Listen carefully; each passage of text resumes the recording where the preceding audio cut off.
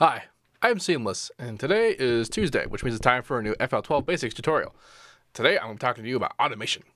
How to automate stuff inside FL, including how to automate third-party stuff.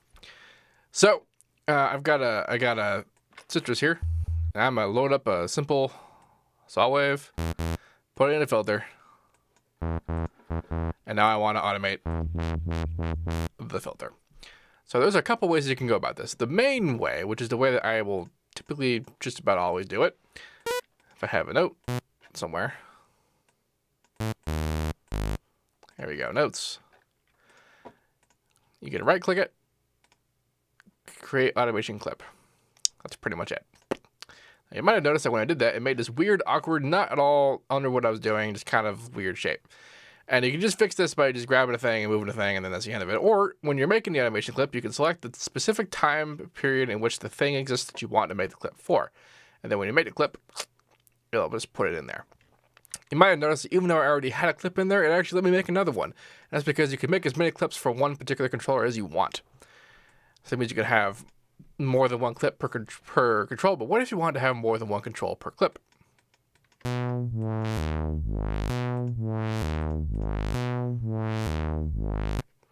Like, say, for some reason, I want this also in filter 2. The way you do this is that you right-click the control that you want, you go to link the controller, and then you go to the internal controllers list to bring it down, and you'll see whatever automation clips that you have or other control types, and it'll show you how that works. Now, the way that this list is chronological, so the newest clip will always be the last one in the list. So that means that the one that is in here, I know was made last, so I know that this one is the one that was last. You have this remove conflicts button, which if you have it engaged, it means it will actually remove the other controllers that are listed by, but by default it's off. So, ta-da.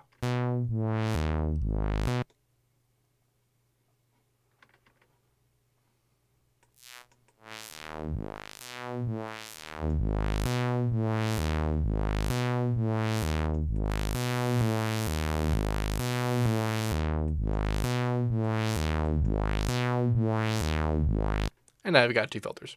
Hooray! So that's automation clips. There are more ways to automate things than just using automation clips. For most plugins, there's usually some kind of internal modulation type, usually some kind of LFO thing, but actually we can externally automate things with LFOs with stuff that generates LFOs. For example, there's the peak controller. Where the heck did they put it? I don't know where it is, but I can find it here. Peak controller is here. The peak controller can actually output an LFO.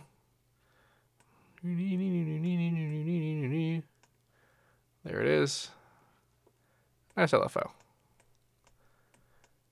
Now remember what we're talking about with the controller linking in post. I can take a controller like this, link the controller, and then we'll see the whole peak controller thing list to exist here.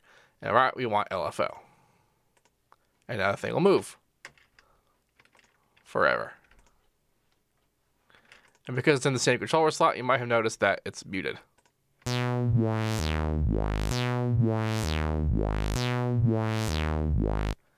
And now it's being automated. Which makes that sound weird.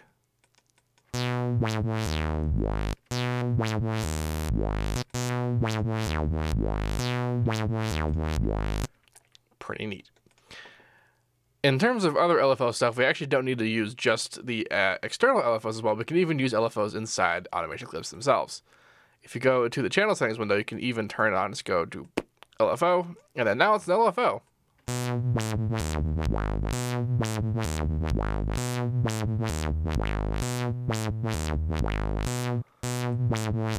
What we're hearing there is that it's actually still processing the automation that we have present here. So if we get rid of all that, which I'm doing the slow way, I'll explain how to do the fast way in a second after I've done it the slow way, just to be annoying. The slow way was what I was doing there, but if you notice here these 3 buttons, which I didn't talk about during the playlist video, these are different functions that are specific for each of the special kinds of clips that are available. There's pattern clips, automation clips, and audio clips, which I haven't talked about yet.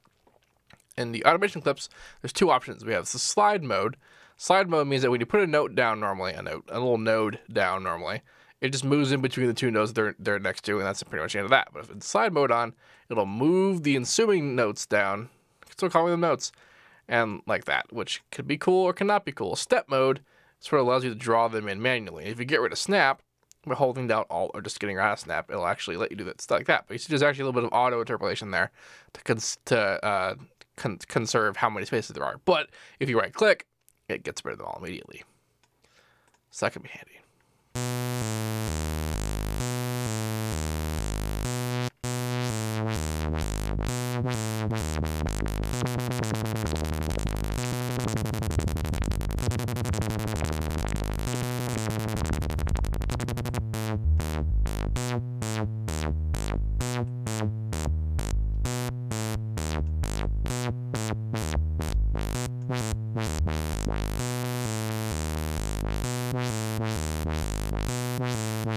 There's a lot of fun stuff you can do with LFOs there,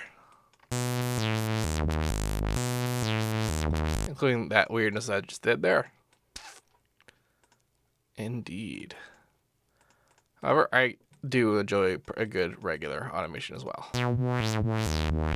For probably 99% of your automation needs, an automation clip will probably be just fine. There are a lot of other ways to do it, including the ways that you can do when you want to actually record something, like if you have a MIDI controller with knobs and stuff like that, but that will be different, and that'll be its own special video. So let's talk about how to record third-party stuff, or rather automate third-party stuff, like Massive. Hi, Massive. So let's say I want to be dank, and I want to use modern talking.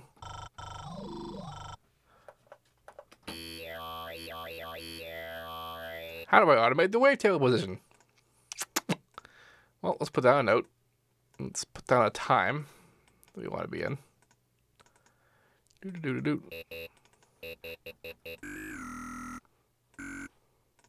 Here we go. We've got our two notes. Now, we can't right-click on third-party stuff without the third-party thing happening. So that means that what we need to do is we need to wiggle the note. Go to Tools, Last Tweaked, Create Automation Clip. And then there it is. And that basically did it just as if we had done it with the right-clicking.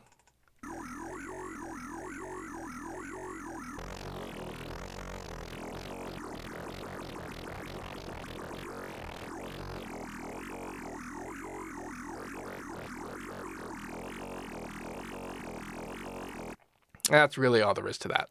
This isn't really a very complicated concept. Automation is probably one of the easier concepts to grasp. Although this is the first time that we're going to talk about what is in FL considered to be the FL Studio's line editor. The way that the graph works, because this is a graph, this is position over time, position being the X value and time being the Y value, is that we are able to make the lines in the graph. And then in here, we have the same control over the lines as we do with any other line editor inside FL, which means that we can control the line type by right-clicking on the point. There's also delete, and there's a whole bunch of other options, including the copy values, which is a fun thing to be doing. Like, for example, if you need to have the same value someplace else, you can copy it and then paste it, and then it'll be there. And that works. You can also have a point down and hold down Shift, and what that'll do is it will not change its vertical value, but it will allow you to move it horizontally. Now, the line types primarily consist of the single curve, which is what we're using most of the time. You can grab the center and change the tension of the line, like so. You have various other options, like versions of the single curves. These are actually new with FL12, these different line type options, which are kind of cool. We have duplicate curve for all your up-down needs. I'm blind. I apologize. That's just weird.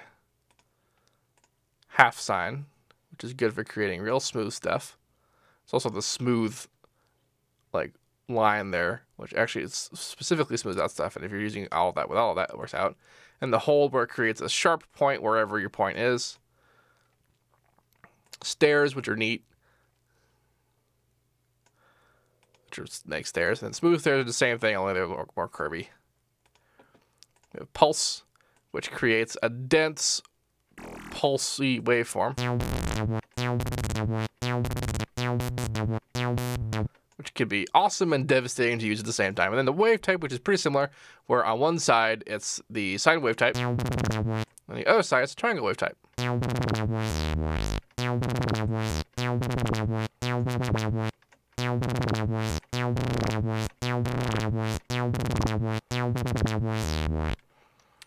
And those are the line types. Now, with the copy value and paste value, what's kind of neat is that this is actually just a regular number-based thing. So if I actually copied this and had a notepad open and hit paste, there's actually a value there. Now, if I type in a value like 0.45, so 45%, I can actually copy that, come in here, and paste that. It's a value from 0 to 1, which is, say, 0% and 100%. So that 0.45 there was translated to being 0.45%, which is good because your movement of your hands here, if you look up here, it'll give you the specific value that you're at. Well, your hands are not that accurate. Not only that, but the actual position itself is not perfectly accurate. It's not literally, like, sometimes it's not actually exactly 76%. Sometimes it's something else, like that. But if you want it to be exactly 76%, you can just do this, type it in, copy it, paste it, and now it's exact. This is helpful for when you want particular things. I actually just came up with someone wanted to know how could they do ranges for things for when they have something like an EQ. What you can do is you can figure out what your position is. Just be like, I want it to be right there. And you can copy that value, and you can paste the value. And it'll be in there. There's actually a parameter there I didn't recognize. What does set give us? Well, that's redundant. Yes, and some of these also have type-in values. We're able to do what we're doing just now, but manually. So that's that. Now, what do I mean by ranges? Actually, in the automation clip, we're able to actually calibrate the minimum and maximum settings for the automation clip itself. So, for example, let's say that like in the entire automation clip, I wanted to have all of them be like only up here. So it's like everything is 50% and up kind of thing. I could either do what I just did there, move it all up there, or I could set the whole thing itself to be the minimum value is 50%, which means that now, no matter what the automation clip is doing, it will never actually allow the parameter to go below 50%.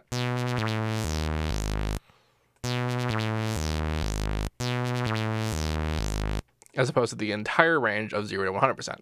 We can come down the max as well to have a very narrow range indeed. And we can even completely invert it by making the maximum be the minimum value, the minimum being the maximum value. And I was doing the opposite of what I was doing before.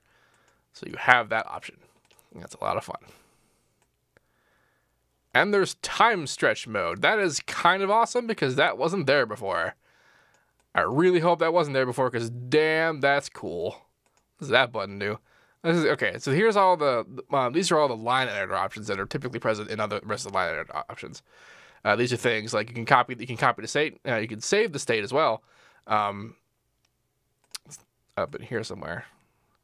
Yeah, save channel state. You can save that as being a thing.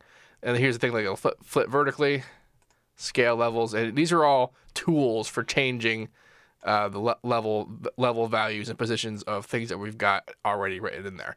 And like I said, because this is a line editor in FL, everything that we're doing in here is possible to be done in every other line editor present in FL. There's also normalized levels. It's already normalized, just to say that everything it reaches its maximum value of the whole point. Decimate points where it'll remove some points, but there's not enough points to really remove. There's filter where it gets smoother like that, and just smooth up. Smooth, I think, abrupt changes. So smooth the abrupt changes. It's actually kind of cool that it does that. Turn all points smooth. And there's create sequence. So this whole thing is an interface unto itself about very particular things that it does that I personally never use, but it is actually a really neat thing. And it might actually have gotten a little bit better about what it does. But its purpose in life is to create sequences of things. Which I guess I can't play while I'm doing it. But its whole point is that you're able to sort of create... This is actually a lot like Massive's Performer, if you're used to using that. And this is something that you can use to really kind of nail in particular shapes of things to really get it to behave the way that you want it to. You can also randomize it. That's a lot of really interesting stuff there. And there's analyze audio file, where it'll actually create, as you import an audio file, it'll create, it'll essentially take the transients and import that as data into the thing itself, which, like I said, every other line editor can do, which for some things is actually really cool. But this time stretch thing is actually really awesome. There's actually a lot of applications for this that I could have used a lot if I knew that it was there. So I'm really happy that I learned about that, and I hope that you're happy that that's there too.